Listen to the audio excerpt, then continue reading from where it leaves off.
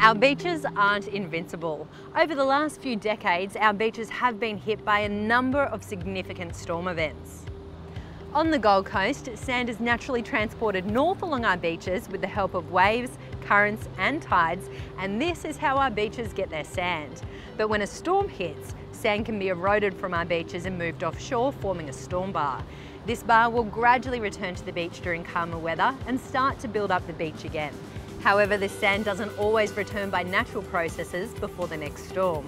Consequently, this leaves sections of our beaches vulnerable to repeated erosion during storms, which impacts on the amenity of the beach and the adjacent properties. Sometimes we need to step in and help protect our beaches from future storms. And the City of Gold Coast has been working on behalf of the community to do this.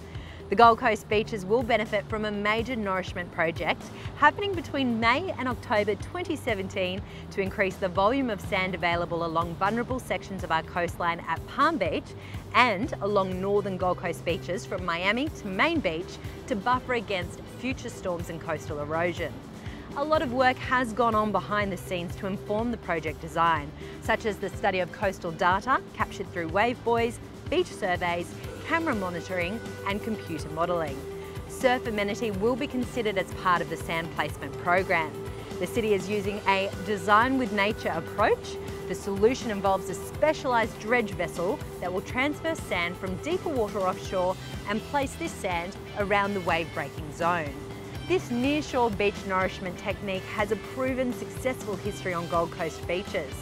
The sand will be collected from our offshore reserves and distributed around the wave-breaking zone by bottom dumping or rainbowing. Bottom dumping is where the collected sand is deposited into the nourishment area by opening doors in the hull of the vessel.